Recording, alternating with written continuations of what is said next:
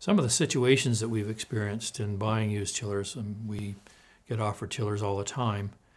And one of the chillers that was offered to us about a month ago was only 2 years old and was taken off, supposedly taken off a building that was being demolished. And it was represented to us as almost brand new, few hundred hours on it. And it was all true. The only problem was it had been frozen, which means that the tubes inside have split, which allowed water to get into all the mechanical compressors. Basically a scrap chiller.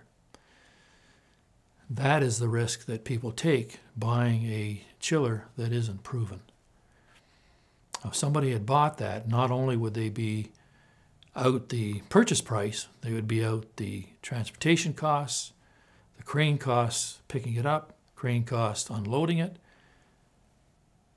building a pad, putting in the electrical, putting in the water, getting it all hooked up to find out that it actually doesn't work.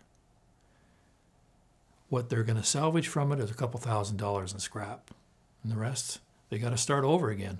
And the next chiller probably won't match up with the infrastructure that you created for it, the water and the pipes and the electrical. So you got to start over again. That's the risk you have of buying an unproven chiller.